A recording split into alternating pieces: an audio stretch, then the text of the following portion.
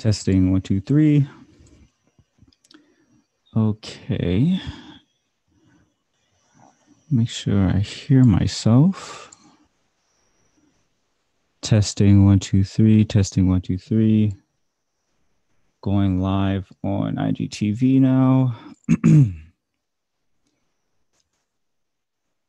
Okay.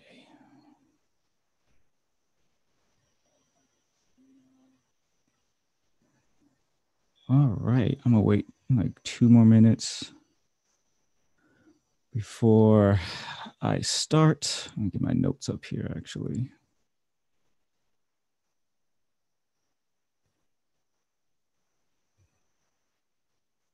What's happening, y'all? Thanks for joining. Let's see.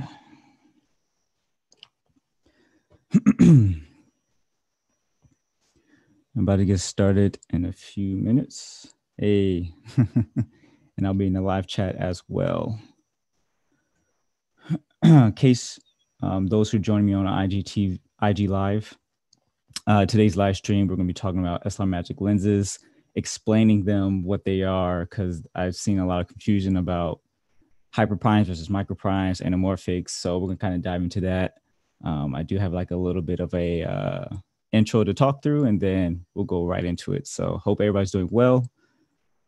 Let's say, all right, what's up, beautiful people? It's your boy, Joshua Martin, and welcome to today's live stream. Quick house cleaning. I know I said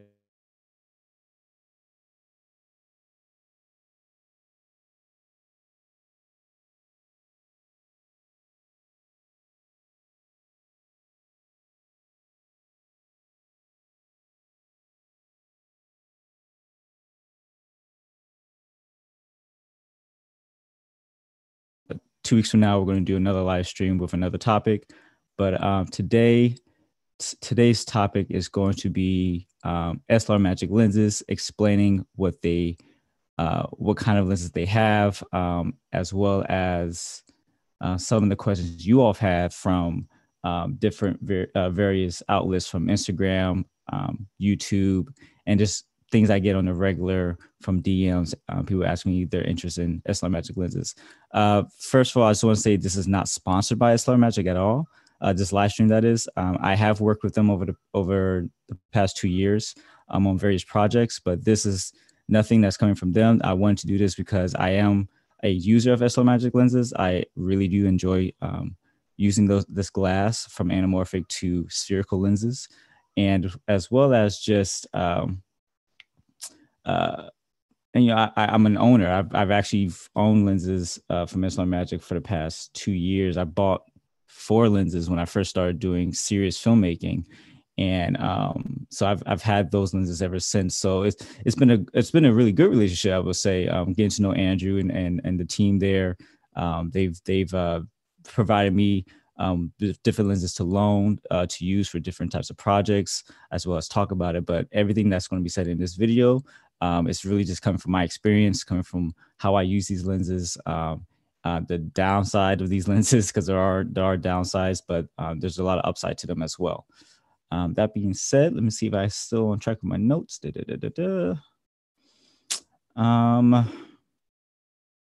Yeah, so the couple of reasons why I want to make this live stream.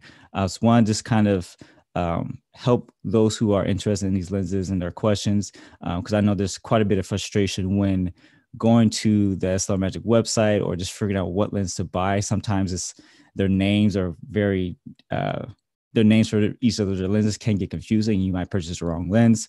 I've had several people come to me about that. Look, I'm not customer service. I am not customer service for SLR Magic, but I do feel for you guys and those who think they're getting a particular product, but they end up getting something else. That's not on the company's, not necessarily on the company's fault, but I do think that SLR Magic can do a better job of explaining what each lens is and just kind of how they lay things out on the website. And then 2 is just, again, giving you a better understanding of what's out there in terms of different lenses. I know a lot of people use Rokinon, Sigma, Canon lenses, Pentax lenses. There's a ton of lenses to choose from. So SLR Magic is another type of company you can definitely get your hands on and start using them for a decent price compared to the market what's out there. All right, so this is how it's going to go. Those who are on the live stream on YouTube, I'm going to try to share my screen with you. It might lag a little bit, so stay patient. And those who are on IGTV, IG, if you're watching, you're going to just be listening. But if you want to jump on YouTube to see some of the things I'm going to be talking about, you can look on there. So let me go share my screen right now. And again, I'm running with this same, let me clean this real quick. Running with my wife's laptop. Everybody has bought up every single bit of, what's the thing called?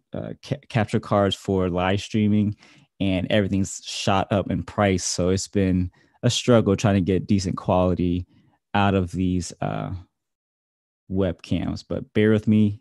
I appreciate you guys so far. Let me get rid of my notes here. Am I sharing my screen? Let's see. Yes. Okay. All right. So this is my Milanote, and we'll kind of just go. This is where we're going to kind of walk through. We're going to go through the hyperprimes, the APO hyperprimes, the microprimes, the APO microprimes, and anamorphics as well. And then we'll get to questions. If you have questions here, definitely just drop them in there. If I don't get to them, if I don't get to them while you're on it, I'll definitely answer them when I can. So yeah, so let's start with the hyperprimes. The hyperprimes and the, so okay, so for the hyperprimes, from my knowledge, these were the first iterations of their Cine Micro Four Third lenses. So before SLR Magic, if you look on their website, they had this little section called the toy lenses. And that's what they really kind of started with. I remember Andrew telling me that this was his first little project. They would create different toy lenses. Oh, I'm not sharing my screen. Hold on. Let's go to this one, right? Oop, not that one. This one. Actually, I meant to have my iPad up here, but bear with me. I'm still getting used to this whole live stream stuff. Okay. Yeah. So backtracking.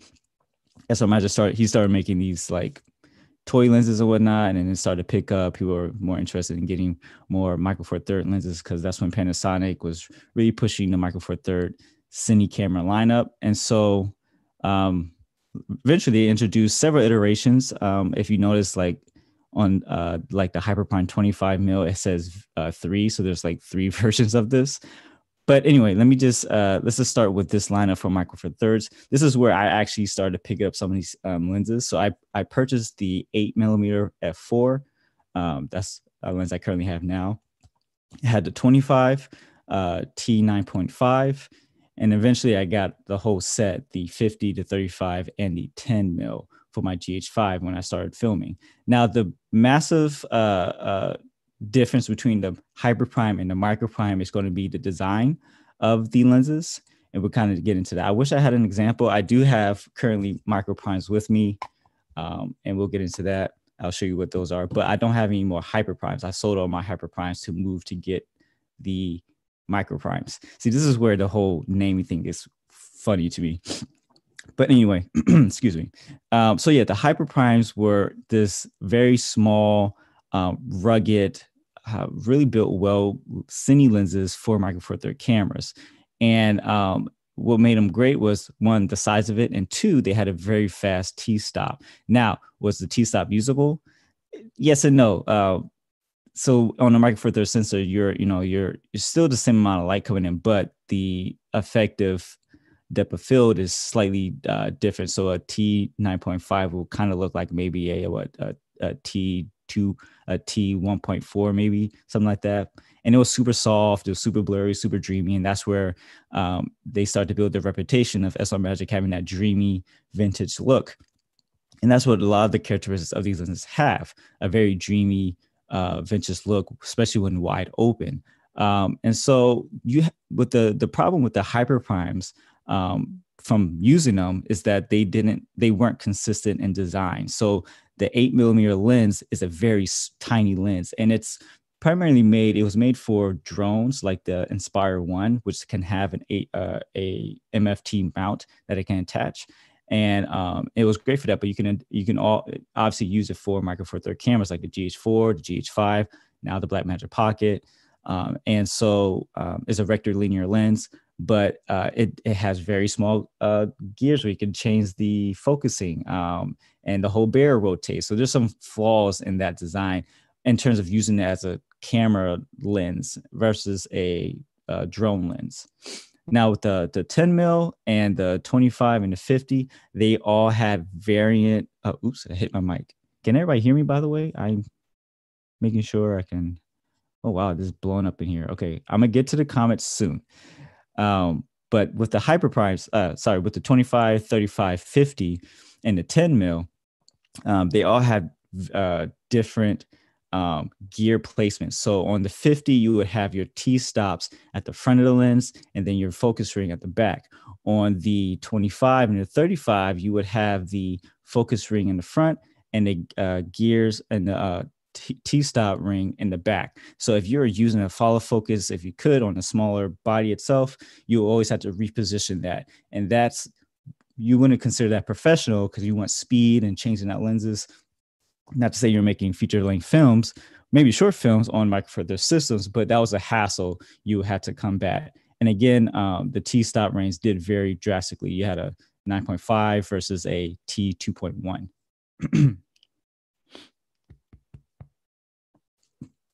Sorry, excuse me. Again, and another thing that wasn't standardized, man, why am I all gassy all of a sudden? Pardon. Another thing that wasn't standardized was the filter thread. So the 10 mil had a 77 filter thread, as you can see here, and then the 25, 52, and 62. So I had so many different step-up rings to fit everything, to adapt everything to 82, and that was pretty much a hassle. So, and there's some other little quirks like the 50 and the 35. They have a lens hood that protrudes, or is it that just the 50, if I remember correctly? But that's like a built-in lens hood. So just some weird quirks. But again, the image quality was very unique, a very fast T-stop, of dreamy image. But if you stop down, you can still get a clean look. If you look on my older videos with my GH5, you can see those examples there on my YouTube channel. Now, moving on to, actually, let me jump over to the live stream to see if there's any questions I need to, that I can answer. Appreciate you guys being in the chat. I'm planning to get my first, okay, we'll get to that. Yeah, if you can stick around, I'll try to answer these questions as soon as I can. All right, I'm just going to keep going through. So now they decided to release in 2018. I was there for the release at NAB. They released a new design, which was the microprimes. Before I jump to that, they do have hyperprimes in the Micro Four Thirds mount, as well as the E mount. Those are the only two mounts you can get it in at the time. And they're very reluctant to make any EF glass. And we'll get to that a little bit later because obviously they have EF. But Philip Bloom uses these lenses, and some other filmmakers, they do. I really think these lenses shine on full frame just because it looks a lot like the Helios 44-2, that vintage Russian lens that everybody kind of is going after. Just because the way the bokeh swirls in the background, so the edges start to bend, and it's a really pleasing look in my opinion. But yeah, so they all had it in the hyperprimes came in Micro Four Thirds mounts and a Sony E mount at the time. And you can see this, I'm on their website, so you can definitely just jump into their website and look at it themselves. They've updated a lot, still some little quirks, but it's a vast improvement from what they had before. Now, going to the microprime lineup. Just a short recap. Hyperprimes were the first iteration of their city line lenses. There's some inconsistencies with the design, filter thread, and the gear placements. Still great lenses, but if you're looking for something that's a more complete set that can have a that's repeatable when filming it, then you might want to look at the microprimes. And so here I have the 35 T1.3 microprime for Fuji X mount, and I've made several videos on this already. You can check it out on my channel. But all the microprimes for the for Sony E mount, MFT, X mount all have this design. There is a EF mount. We'll get to the APO version of this as well. But this has a standardized design. So the gears, hey, that's my image. So the gear placements are all exactly the same on every single lens. And they have the exact diameter, 85 diameter and an 82 filter thread. What varies is the T-stop. So each lens has a various T-stop. Once the wider lenses have a T-stop range of T2.8 to T3.5, and then they change throughout the range. But in terms of being a consistent look, you can still get a consistent look with a lot of these lenses with the microprimes. So that's really the huge difference between looking at, oops, I did not mean to click that, and it's loading. That's pretty much the massive difference between the hyperprime on the, I would say the lower end. I don't know how to categorize this, but they have a set for the Micro Four Thirds sensors and the Sony E-mount sensors. You have more options for the microprimes for different cameras with in the microprime cine lineup, if that made any sense. So basically, like I was saying, you have Micro Four Third sensors, Micro Four Third mounts, Sony E mounts, and then you have the X mount for those microprimes. And as you can see here, they have a huge list. They are coming out with some new ones. I played around with the 21 mil. The 21 is nice. I think that's a good focal length on a Micro Four Thirds sensor like the Pocket or the GH5. I just like that 40-ish focal length on it. It's a good lens. And I've made a review on the 25 as well. I used the 25. I recently sold that because I bought the APO micro prime. So let me go backwards again and let me see if I can answer some of these questions here. I'm planning to get my first SLR Magic lens for Fuji. Which lens do you recommend? So, John, my question for you is, do you have a particular focal length that you tend to use very often? Like, what is the field of view that you want to capture life in or capture your subject in? So I would start asking yourself that question, and it'll be better recommend. And you can easily answer that question for yourself then. But my favorite lenses on the X mount, I would say, is the 25 and the 35. And yeah, you might think those are very close, but they're actually very different in terms of field of view. And so if you're trying to be a little bit more, I don't want to say casual, but a little bit more, something that breathes a little bit more when you're looking at it, the 25 is going to be a good fit. Because remember, there is a slight crop factor with these APS-C sensors. So the 25 is going to be a good, versatile, standardized field of view, in my opinion. I'm not on OBS. I'm on Zoom. Zoom allows me to do this live stream. So let me know how it's doing right now. If it's choppy, I apologize. Let's see. I think about buying the 8 F4 at least. I say pull the trigger, or hopefully, I don't know this right now, but hopefully that SLR Magic will do a redesign, a rehousing of a ultra wide rectilinear lens and the microprime body or an APO body. All sounds good. From what I've found, the 12 millimeter microprime doesn't get sharp until the 12 microprime. I haven't used it. Wait, the 12 microprime on the what's on the Fuji film or the Micro Four Third? Because I don't think the Micro Four Third one's out yet. But yeah, some of these, like, unfortunately, this is the case. Sometimes you would get, I've had this happen to me too. Like, you'll get some of a dud in terms of it was slightly misfocused. All you have to do is just contact SLR Magic. They'll be more than happy to work with you because you did spend your money on this. Oh, Fuji. For maybe that's just, I don't know, because I've tested it. It looks fine to me. It's sharp, wide open in my opinion. Now, sharpness, again, unless it's blatantly off. That's why I always think you should always do a lens test. If you're serious about figuring out what lenses you're going to be using, get a lens chart, test the lenses yourself, see what's sharp, see what's actually off. Because sometimes sharpness is very relative if you're just looking at it and somebody thinks they want to compare it to like a photo lens. So that's a whole nother topic to get into.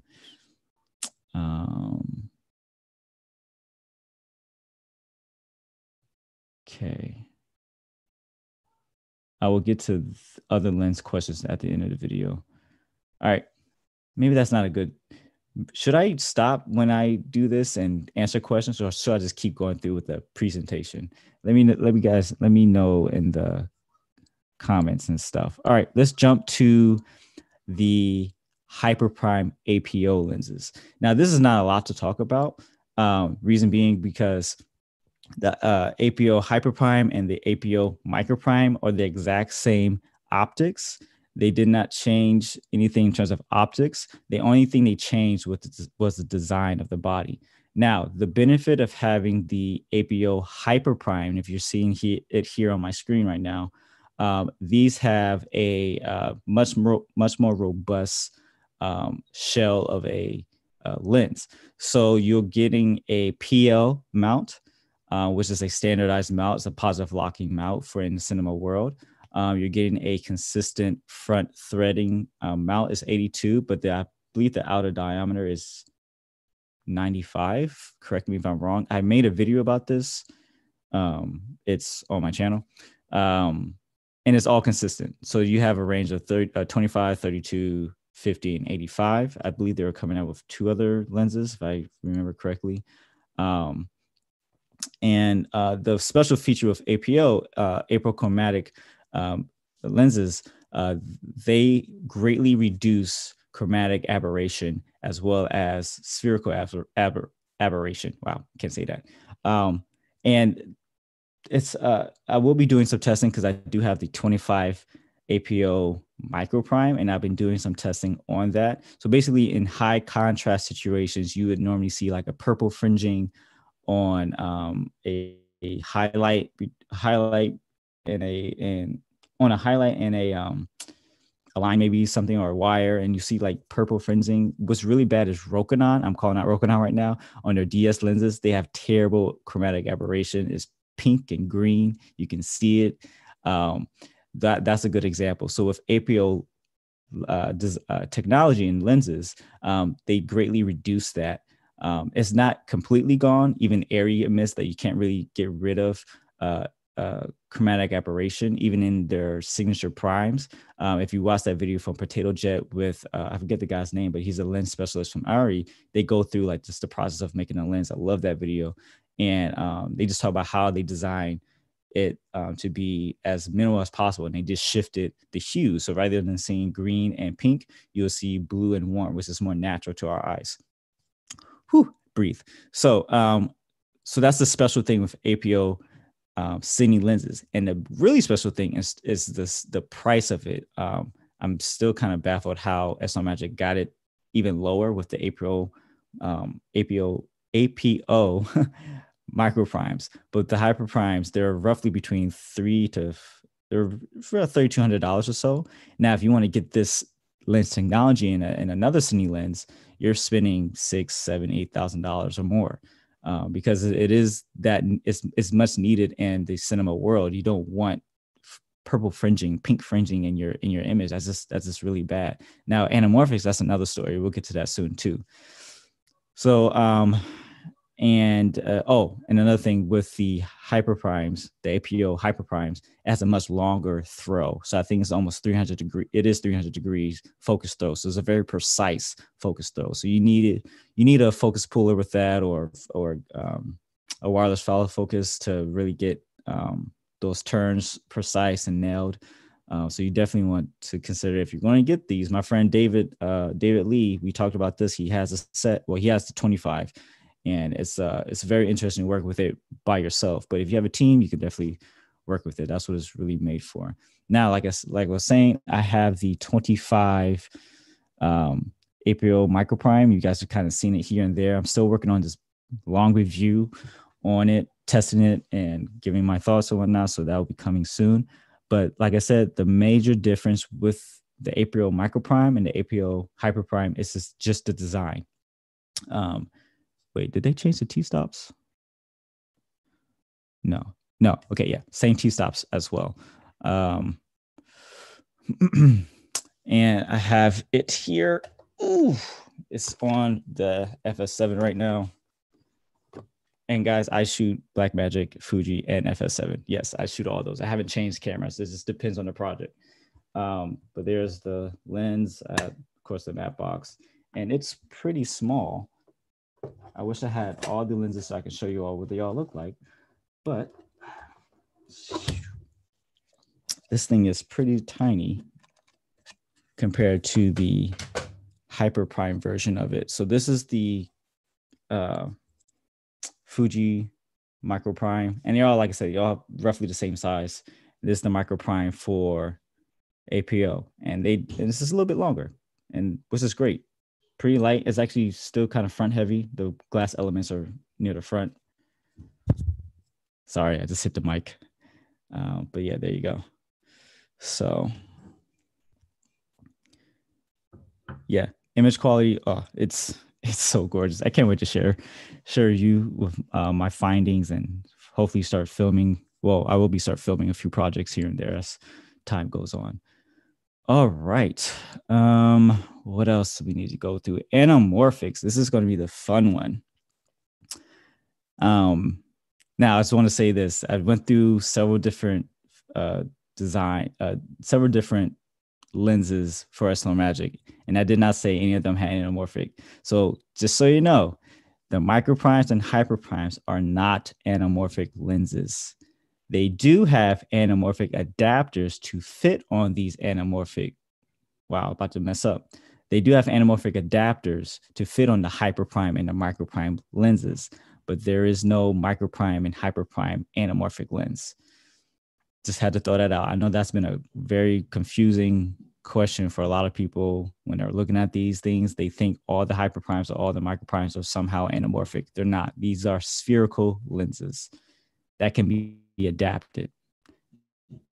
That's a big difference. All right, let's go to the PL133 anamorphics. Nope. Yeah, I'm already here. It doesn't really matter. Okay. So the 133 anamorphics is this guy here. This is a PL. This is the 70, and they all have various T stops. This was a T4. All various T stops. I really like this design versus the Micro Four Third version of the 2x anamorphics. And reason being, this is a little more compact. With the 2x anamorphic, they are very long. Again, if you watch my channel, go to my channel, you'll see that I have several videos on anamorphic lenses, especially with SLR Magic. The 2x I use that a lot with the GH5. The image quality is really great. We'll kind of dive into that. This is more about just talking about the lenses itself. But the design of it is very long. The bottom end had most of the glass elements, and then it had this long barrel and yada yada. Definitely needed a lens support if you need one, if you ever have one of these. One of the quirks with this is that the lens barrel rotates. It rotates and it protrudes. So I don't know if you, yeah, it'd be better. It extends upwards, and that could cause problems with follow focuses and matte boxes. So unfortunately, you do have to purchase their adapter. And if you go here to accessories, oops, anamorphic adapter. Nope. Oh yeah. And we'll get to that after this standard accessories. That's where we'll go to. Right here is their hood, and it's a 114 hood, and I purchased it. And basically, just slide. I don't have it right now. A friend of mine is borrowing it right now. It slides in, and you'll be able to clamp on a matte box. You've seen a few pictures on my Instagram or wherever I post. Now, in terms of the look, if you're using this on a Micro Four Third sensor, like the GH5, like I use it, the strength of the 133 is not very apparent. And that's because the sensor is smaller. And of course, a lot of people don't go after the 133 squeeze anyway. Everybody wants a 2x squeeze. Rightly so, it's a beautiful look. But there are some really great use cases for the 133. And eventually, when I get around to that review, I'll talk about a few of those things, because I will be doing a project with these lenses down the road. But yeah, they all have the 133s. You can tell the difference in the name, as well as this has a green stripe on the 133s, and they're a lot shorter. Again, these are PL. and they do come with, and if you are going to adapt this, what makes this great is that you can adapt this to, well, obviously you can use this on other cameras. So you had to screw off this back end here. And then that's how you can set this into different types of lens mounts. So I've used this for the Sony FS7 here with the wooden camera adapter, Canon, and of course, Black Magic pocket camera. So for the Micro Four Thirds sensors, you need to have this ring on, if I remember correctly. Now, going to the 2x anamorphic. Let's go back here. It's sad that these are only in Micro Four Thirds. It would be great to see this on a Super 35 or full frame, but of course that's going to get way more expensive. You're pushing like Atlas or Orion price probably. But as you can see here, they all come in the same focal lengths, 35, 50, and 70. And the only 2x anamorphics is going to be the Micro Four Thirds mounting option. Now, crazy enough, I have seen people send me pictures on they've adapted, they cut off the back and put a different mount on it to put on other cameras. Sure, if you want to do that, if you are a specialist in converting lenses, by all means do it. That's probably the cheapest way to get an anamorphic lens, because these anamorphic lenses go between, I think, around $3,000. Now the PL versions of these, the 133s, go for about six a piece, 6-7 a piece. So there's that. All right, almost there. Let's get through this and we get to all the questions too. About 30 minutes. Okay, I'm doing okay with time. Now, adapters. This is something I know a lot of people have asked me. I used to own the 2x50, this one here. That was when I first started to get into anamorphic, and that was a hassle, honestly. So the adapters, what you have to do, you have to have a taking lens, so the lens that actually goes on your camera. Then you would purchase the adapter, which will screw on, and you always have to make sure it's aligned, so it has the back focus ring. So once you screw it in, make sure the oval of the iris is vertical. Then you screw it in, tighten it, and then if you don't get the rangefinder, and I'll talk a little bit about that too. But if you just have one of these adapters here, and we'll talk about which filter size, filter threads fit what. If you have one of these adapters, depending on the lens, you need to dual focus. So there's a near and a far feature on each of the adapters, and then depending your scene, you set it to near or far, and then you focus it from your lens. Now, they have another attachment called the rangefinder, and the rangefinder makes it a single use, what's the term for it? A single focus, basically. Meaning once you have another piece of glass in front, so you have a rangefinder, which looks like, the rangefinder looks like this piece. So imagine just this, right? And I had that too. The rangefinder will screw onto the front of your anamorphic adapter. The adapter screws onto the lens. And so you basically set your lens and adapter to infinity, and then you can focus just on the rangefinder itself. And that's how you make it a single lens system, basically, with that. I hope I just answered that question, because I just said it. So you need to make this to make any of these, except for the 40 compact, but to make anything a single, okay, they changed something. So let me backtrack a little bit.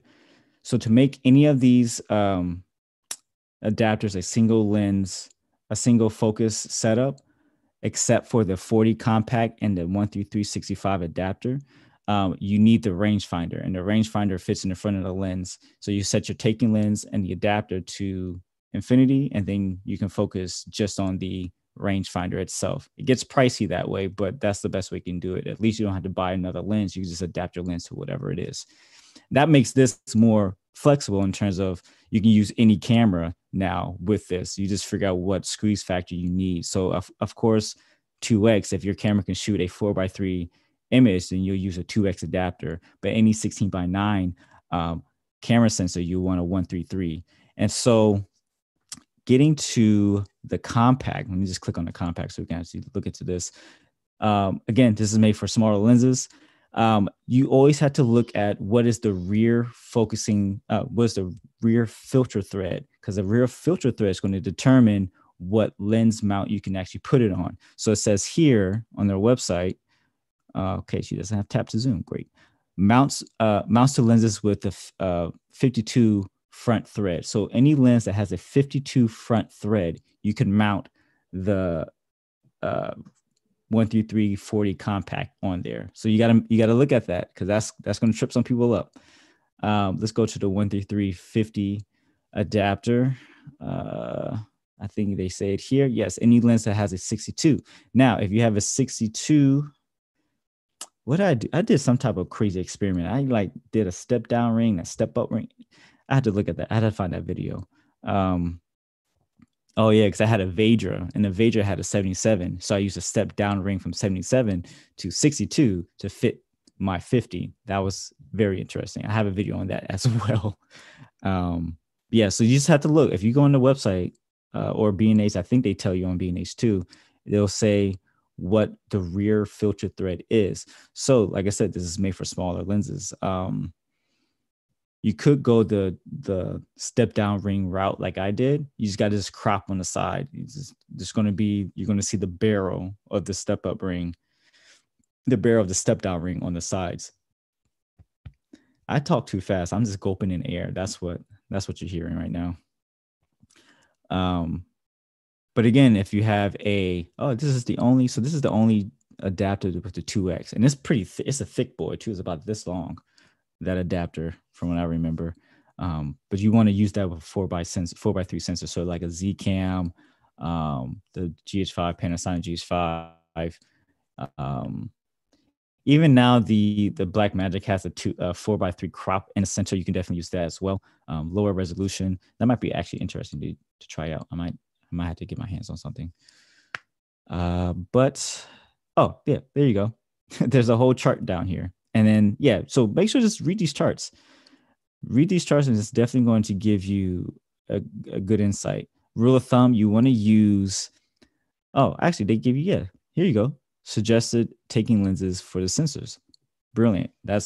I'm glad they added that, because I know I got a ton of questions about that when I go to these trade shows. Okay, I think that's it. Let's answer some questions now, because I got less than 30 minutes. Wow. You guys are great. Okay, let me go up a little bit. I'm not going to reply.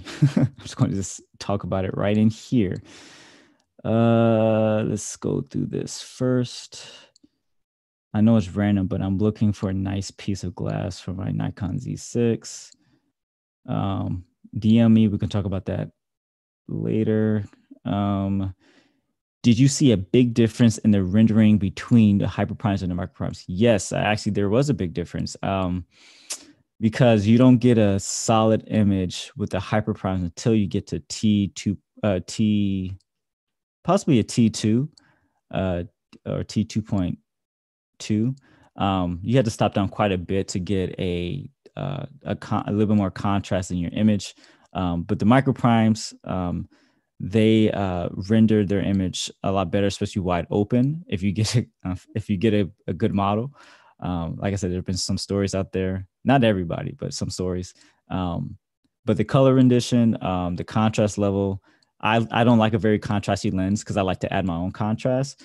So the mere fact that these lenses do kind of bloom and flare quite a bit, if you don't have anything to flag it off, it does bring up the contrast level. So then you can bring it down a little bit later. Good question. Have you compared these microprimes to the Mikey Cine primes? Thanks for live stream. So I've been meaning to get my hands on a Mikey Cine prime, but right off the bat, I can tell you that they're going to be very different lenses because the Mikey Cine primes, from what I've seen on YouTube, they're trying to be a very clinical look to that. Is a very minimal characteristic. It's not bad or anything. It's like using the 18 to 35. It's a very minimal characteristic. So less flares, less distortion, nothing really interesting when wide open. On the flip side, SLR Magic lenses across all of the board, you're going to get some weird distortion, some weird bokeh, weird in a positive light, because I like using that.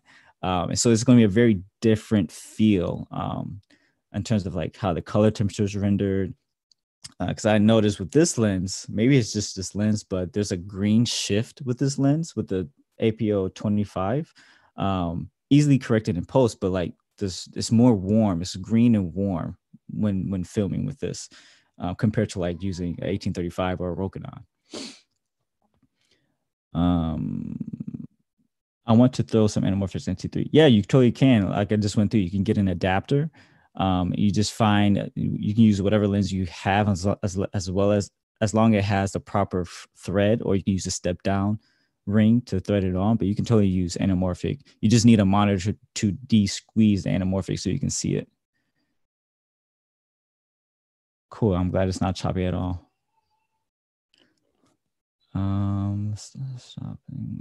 Stopping is fine. APO usually means there are apochromatic elements, the parts of the redesign. This should greatly reduce. Yeah, I don't know about the home as the distortion, because there is some distortion on this lens on the wider end for the APO line, but there is a massive reduction in chromatic aberration, which is good to know. Go full screen, we can't see. Someone get this man a second monitor. Yeah, man, it's struggles real, but hey, we're gonna oh, am I live streaming on this one? Let me stop sharing my screen. Hold on. All right, there we go. I'm still looking here. Let's see. There's a Kickstarter for a 50 mil anamorphic lens that looks pretty dope. Thoughts? I haven't seen it unless you're talking about the Suri anamorphics. Send me a link, Crispy B, if you can. Oh yes, Siri. Yeah, it was them. It's a 1-3. I wish they had gears on it, but that's just me. I've seen some decent tests from it as well. The April Hyperprime Cine 50 T2 is 1500. That's kind of nuts for a full frame. I know, right? Like just that price for a full frame lens. Oh, actually, wow! I did not talk about the coverages. Well, if you think about it, if the mount fits the camera, then it should cover that lens. So these are the only EF mount. I totally forgot about this. This is the only EF mount that SLR Magic currently makes, and this thing is less than $1,500 now, which is fantastic for the price, what you're going to get in terms of quality. And the characteristics of this lens, it's a modern vintage lens. So you're going to get some interesting flares, some rainbow flares. You're going to get some swirly, distorted bokeh in the background. It's not going to be your pristine, crisp, all across wide open. It's not going to do that. It's going to have a little bit of softness, and the softness actually aids skin tones, skin texture, that is, I mean. So definitely something to look at as I continue to make videos. Why did I even say that? I don't even know. Oh man, you guys are awesome. This is a lot going on in here. Yeah, I need a whole better live setup. I'm doing what I can, guys. Stay with me. Appreciate y'all. Stay with me. Stay with me. SLR Magic spherical lenses are much better than anamorphic adapters. Yeah, so you're going to run into a lot of spherical aberration with the adapters. And it really depends on the lens that you're using too. So one thing when I was adapting the Vader to the 50 anamorphic adapter, the Vader suffered a lot from chromatic aberration, especially wide open. And so that just kind of amplified with the anamorphic lens, anamorphic adapter on it. So you got to understand what lens you have. So probably with photo lenses, you'll see less chromatic aberration because they try to correct that anyway. But something to keep in mind. Good point. Let's see. Okay, I'm trying to get through this. I got 15 more minutes before. Whoa, I got 15 more minutes until IG goes away, and should actually go to these questions. So I'm gonna split real quick and go to IG because these questions are gonna go by pretty quick. Wow. There's a lot of people. Not anymore, but thanks for you guys for joining. Let's see. There's no Afro emoji. Okay. Appreciate the love. Oh, from Saudi Arabia. Appreciate you, man. Random yes or no question. Are you still using Milanote? Yes, I'm using Milanote for every single project management for my own work. Have you thought about buying a Zcam since it suited more for anamorphic? No, I'm not in the market for buying another camera right now. Though yes, it is suited for anamorphic, a better suited because it could shoot 4x3. I'm okay. I could live with what I have. I could live with what I'm doing currently. S1 you can use. Cool, good to know. Is the 6K better purchase relevant to the 4K now that has gone down in price? I'm looking to invest in a lens set. What do you prefer between SLR Magic or the Leica R? Whew, Leica's nice. So the reason why I stuck with the pocket, I saw that they did bring the price down, but the reason why I stuck with the pocket is that now I can use the 0.64 metabones adapter, which will give me a 1.2 crop viewing angle on the sensor now. 4K is enough for me. And so I wanted a more wider field of view so I can start using and start investing into full frame lenses. That's the main reason too I was moving towards that. That's why I've been selling my microprime lenses because I'm just switching out stuff. And so that's my main reason. I know there are some benefits with the 6K in terms of the noise level, but to me, that's pixel peeping. If you want to get to 6K, if you already have Canon glass, by all means, go for it, especially if the price did drop. That's a benefit. You still have to build it up somewhat, depending how you're going to be using it. So when I get questions about comparing which lenses to purchase, Leica is going to be a really solid lens. What's his name? Matteo Bardinelli, I think that's his name. He's a cinematographer down in Florida now. He does a lot of comparisons with the Leica R to like Sigma Glass and other things. Check out his work because I haven't really tested Leica R glass yet. But for the most part, it's a very clean, neutral lens. Like I said, some of those lenses, they always tend to want to be on the perfect side. So if you're looking for character meaning you're going to have some type of different bokeh, some little bit of vignetting, some different organic flaring, like those things in terms of character is going to be very different from other lenses like Leica lenses or Sigma lenses. So hope that helped. Great question though. What are your thoughts on the Tamron Cine lenses from Micro Four Third? Tamron, what do they have? I don't know what they have for Cine lenses. I need to look that up. I'm not sure. Okay, last two questions. What about adapter that used with the Blackmagic Pocket 6K make it like full frame? Oh, the what's it called? The Luca adapter, I think. I think that's kind of cool. Yeah, it makes it a full frame field of view. You can do that with the Ursa Mini Pro G2 as well, and as well as the 6K. If I had that, I would do it. I would try to make a full frame. It's the more affordable full frame 12-bit RAW camera you can get, I guess, right? Instead of getting the S1H 6K for like $6,000, $4,000, something like that. So if you don't mind doing it yourself, if you don't feel confident, you might want to send it to a camera company to do it. But I say try it. I would do it. If I had the money to get a 6K, I would get the adapter to make it full frame, definitely. Because the 1.5 crop, if I'm going for Micro Four Thirds, I would want something wider than a 1.5 crop. Okay, that's everybody on IG. Appreciate you guys. This is going to be ending in a few minutes, but I'm going to still finish up on here. Okay, I'm back. Let's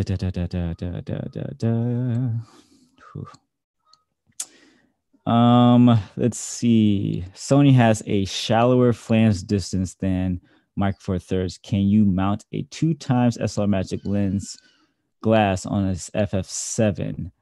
I have not tried that because they don't make adapters for Micro Four Third lenses to Sony E-mounts. I've never seen that in my life.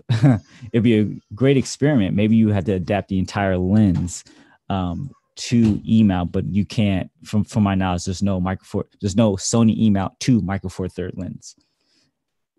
Yeah, I've never seen that before, actually. Is it just a preference and look of the lens, or the optics better with the spherical lens? So yeah, to piggyback. So in terms of the anamorphic lens, so the SLR Magic anamorphic lenses across the board are notoriously soft, especially at their widest t-stop.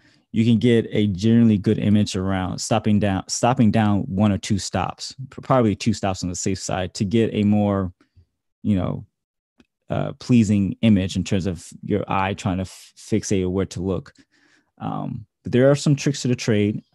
But he's just saying that spherically, yes, the lenses are better optically, especially wide open, and especially in the microprimes, that is too. The adapters are going to struggle, especially if your taking lens is not that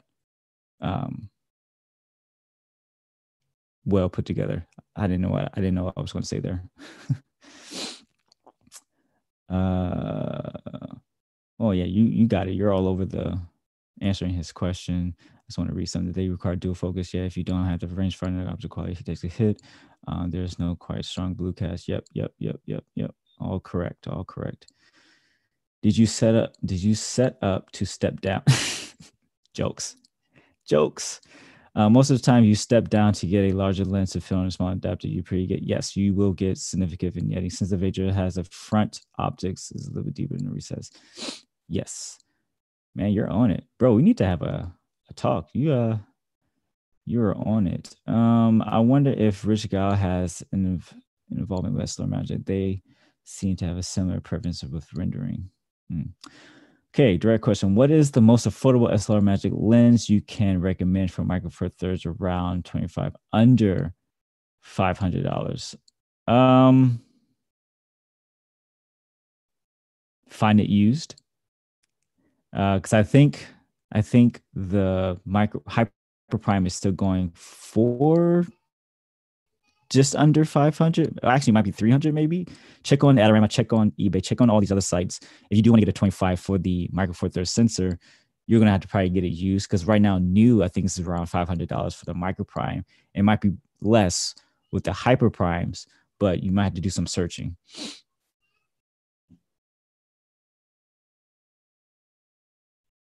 Oh, around 25 mil. Okay, that focal length. Yeah, you're gonna have to do some searching. I don't know from the top of my head right now. At least last time, I'll pick your brain. The Duvo trucks is for Fuji.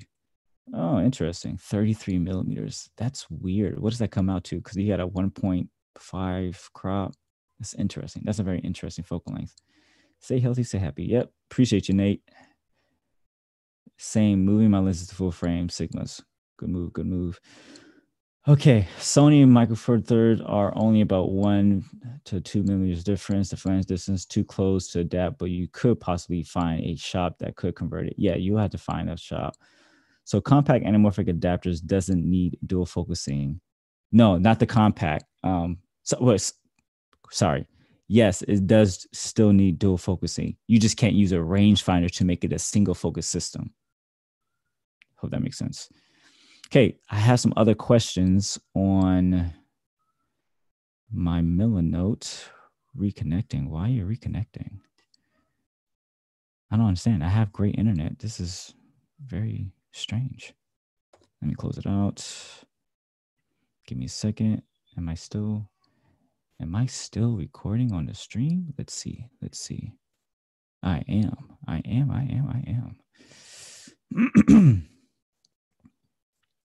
Okay, let me go over here. Let's go to these questions. Actually, I'm gonna bounce back over on Instagram. I got a couple more minutes. Okay, how does one archive a cinematic look in their photograph? Study light, study color. Cinematic is a feeling. It's not a particular color grade.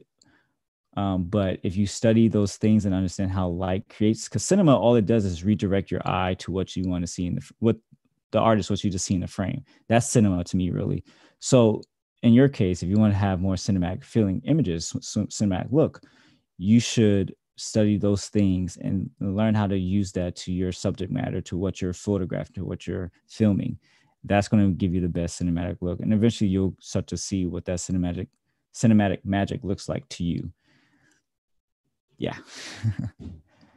What type of camera would you suggest for a extremely novice, super beginner, aspiring filmmaker? Your iPhone. If you have an iPhone 11, you're good to go. Get some moment lenses, maybe a little bit investment, some moment lenses. You're good to go, because the iPhone camera is pretty insane what you can get out of that. If you're talking about super beginner, because super beginner is you just need to understand how to frame, how to use composition. I'm done with an iPhone. What phone are you using? I used it a lot already. So you're talking about you just want to move up from there, huh? So okay, what's your budget then? What are you trying to spend? How much are you trying to spend? That's the next question. I'll kind of peek back over if you reply. I want to step up my game. How much are you? Well, okay. Before this ends, just DM me, and we can go back and forth a little bit. All right, I'm gonna go back to these questions here. This is from the Dreamcatcher. In your opinion, are the APO microprime a good investment as a cine lens? Absolutely. For one, so the next, in terms of the market where these lenses sit, the next thing you would compare this to is the Rokinon Zine in terms of price, because like I said, this goes for under $1,500. And so the Rokinon Zine is, the first version is around $1,700, and the Rokinon Zine CF goes for almost twice that, if I'm not mistaken. So in terms of price itself, if you want to get into a cine lenses, this is something you might want to look at. But again, you have to understand what kind of characteristics you look for in a lens. This is going to be vastly different from a Rokinon in terms of the way it flares, the bokeh looks. So if you're starting to invest in these things, do some research. Again, ask me. Hopefully, I'm gonna get a video out soon so you can see what some of these differences are. But yes, I if you're looking for something that has nice character, this might be the lens for you. If not, Rokinon Zine is something you can look in as well, or whatever lens in this category, in this price range. Okay, the next question, with the microprimes, have you used any lens filtration like Black Pro Mist? If so, what are the results? Also, are you using screw-on or drop-in filters for the matte box like I see in your rig? Thanks for you done. So yes, I have used Black Pro Mist on a lot of my videos.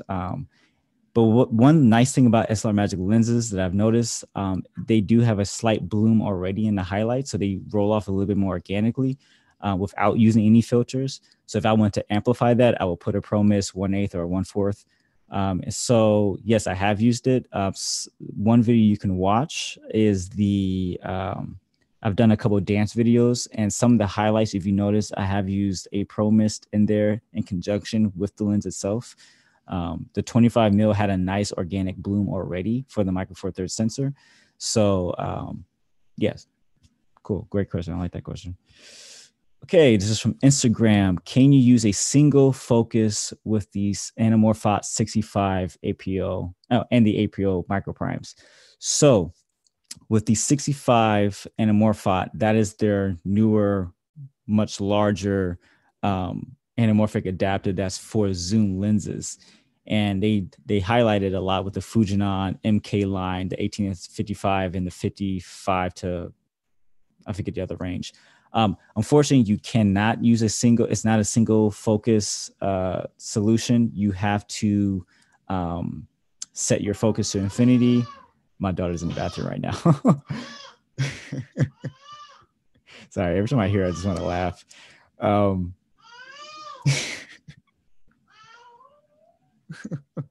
She loves bath time. This is great. Anyway, yeah, unfortunately, you can't use the anamorphic as a single lens. Wow, I just lost my whole train of thought. Wow. Babies, y'all, babies. What do you need in order to use one of the anamorphic lenses with the Blackmagic Pocket? So if you're going to be using the native Micro Four Third mount, like the 2x anamorphic, you don't need anything because the Blackmagic Pocket allows you to de-squeeze that image in camera, and you can use the crop factor for the 2x anamorphic. You have to actually use the 2x. Well, you can use the 2x anamorphic setting in that camera. Before they had that, I did a whole short film without using that feature, and I used the full width of the sensor. Granted, you still had to chop off a lot of your frame, but I kept it a very my aspect ratio was like 2.66 to 1 aspect ratio, was I really enjoyed playing around with that. So there's different ways, but you can either use the adapter, or you can use the straight up tilting, the straight up wow, Instagram just went away now. You can use a straight up Micro Four Thirds mount on it. Okay, let's go to the next one. What do you think is the main go-to anamorphic prime size? So if you saw earlier, you can actually see on a chart on the website which lens they recommend based on the sensor that you have. So rule of thumb, you want to use a 35 to get the widest field of view you can with the anamorphic. But you can use anything after 35 and you're pretty good. 85 might be the longest you want to go, but you can use anything in between after 35. When do you think it's best to use anamorphic? I like this question. What I think is best to use anamorphic, if you want to take the viewer out of this, if you want to get the viewer a real experience visually, anamorphic is the way to go, because it's such a different way of seeing the world through video. Just because it breaks down, it's kind of messy, it's smeary, it has these interesting flares, it's this interesting look, it gives interesting distortion. It's just a different look on life from your regular standard, video camera or the way we normally shoot things. It just takes you to another place visually. So I think that's when is a great time, based on your story, or just just want to have a different aesthetic. Using anamorphic just enhances those things and just takes the viewer to a different reality, in my opinion. That's why I liked it. That's why I used it on the project Lost Souls, because Lost Souls is a very vulnerable discussion about depression. And so how can I translate that to some of the things that I feel kind of messy or distorted or awkward or weird? And anamorphic allowed me to translate some of those ideas visually in my mind. That's what I thought it did in that story. So that's what I think is a great time to use anamorphic. And if you just like anamorphic, you can use it. I mean, sometimes people do overuse it, I think, but that's another conversation. In your opinion, oh, wait, that's all the questions. Okay, cool. I was about to sound like a repeated, broken down record player. All right, let's get back to this. I'm actually going to wrap up pretty soon and need to wrap up these first. Yo, bro, Sean with the man. Yo, what's good? Sorry, that was a lot. I was debating using with the Ventus Olympus 28. I've seen it on the 28 actually. There's some videos on Vimeo, which was pretty interesting to look at. But I experiment. Like, here's the thing, like, I might recommend something, but go ahead and experiment. Like, we're in the field of making things unique to us and unique to whoever we want to share it with. So recommendations only go so far. I really think you just, if you have it, try it, test it, learn from it, and then see how you can refine it. That's what I do all the time. I don't really care what people, I shouldn't say that. I care to a certain extent, but if I'm going to do something, I'm going to do it. Shoot.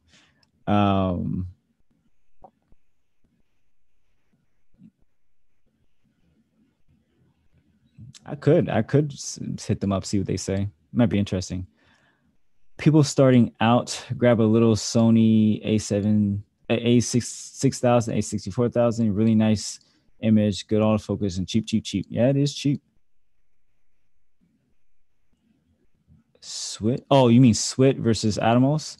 If you need, so those are very two different monitors. If you need the recording features of a Atomos Shogun, you get the Atomos. If you need to record ProRes and get the best quality out of your camera, you go that route. If you just need a viewing monitor, like this guy, I just get Swit. Not Swit. I'll just get a monitor that has just viewing stuff. So SWIT is like the cheap version of small HD. Cheap as in quality at times. Price, not so much. You can get a decent SWIT 5-inch monitor for like $250 or less, I think. But yeah, I would do that definitely. All right, guys. I appreciate all you who just jumped in and started talking. I do got to figure out this whole live stream stuff. I'm still super new to it. But I appreciate you all. The next conversation we're probably going to have, well, I'll announce it in a week or so once I figure out what's next.